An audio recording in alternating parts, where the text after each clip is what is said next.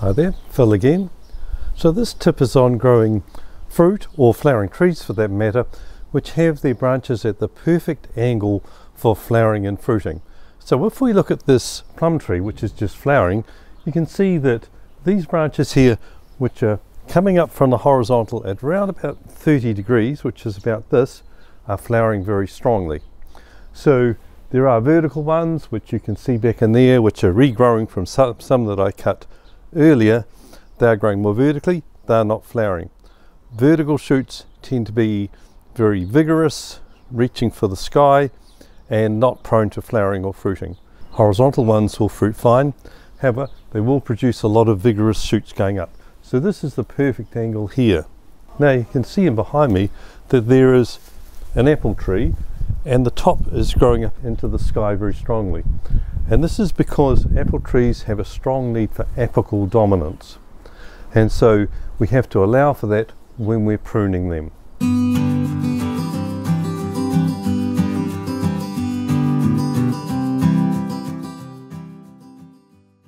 So vertical branches are oriented towards strong vegetative growth, producing new shoots and foliage but lacking in flowers and fruit.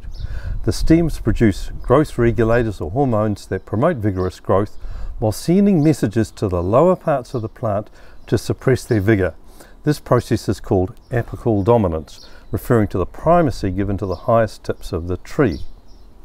If a tree has strong apical dominance, as with apple and pear trees, it should be accommodated in your training regime by encouraging at least one vertical leader, which may be replaced over time if it grows too tall for easy management. On this young apple tree with a strong centre leader, I could thin back this competing lateral to the point shown. The branch remaining is likely to not try to compete with the main leader and will initiate flowers and fruit. As the centre leader grows taller, it can be useful to prune it back to a weaker replacement leader to keep the tree to a reasonable height. Here I show an apple tree where the centre leader was removed, resulting in a mass of unproductive vertical shoots all competing to be the main leader. So this tree won't produce virtually any flowers or fruit.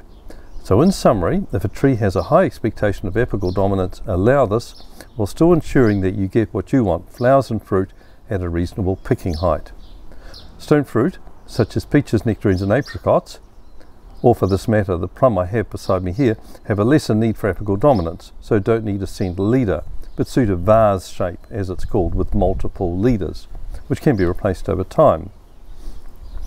Note this plum tree, where we have removed a lot of the tall vertical branches, but left sufficient to reduce the impetus to grow replacement verticals. We will gradually replace these taller branches over the years.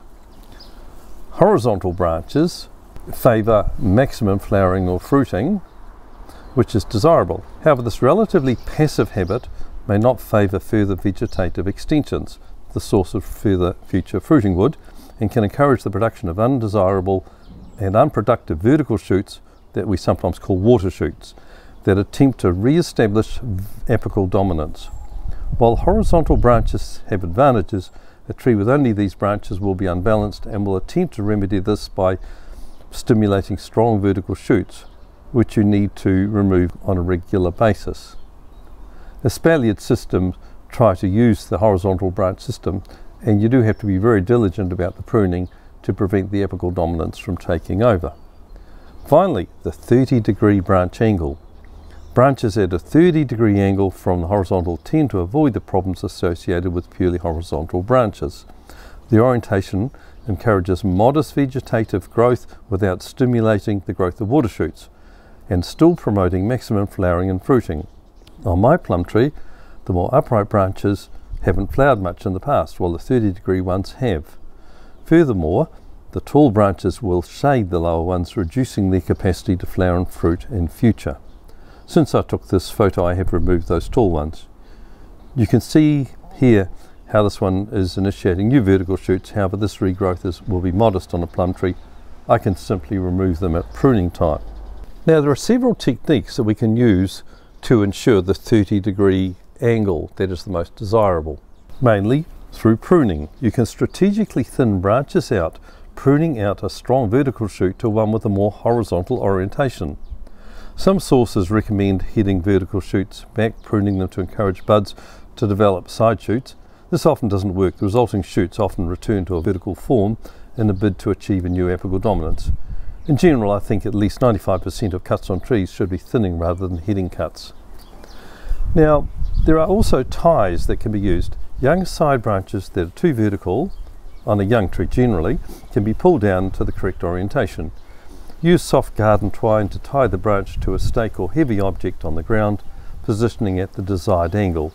This needs to be done before the branch gets very old and too difficult to move. Regularly remove or retie the string to avoid ring barking the stem, keeping the knot fairly loose. The string can sometimes be tied to a lower branch or held down with a weight, such as a bottle of water. A spacer could also be used to push the lateral branch away from the main trunk. I've pruned hundreds and hundreds of fruit trees over the years, and I found that this system works very well. On a stone fruit tree, and this would also go for other fruit trees such as persimmons or avocados, we can keep the top part of the tree lower, remove the verticals, and encourage this vase shape that you can see on this tree. This tree, which is a Louisa plum, flowers and fruits very, very well, as you can see. And behind me, the apple tree that is there, I do have the centre leader, which allows for the apical dominance.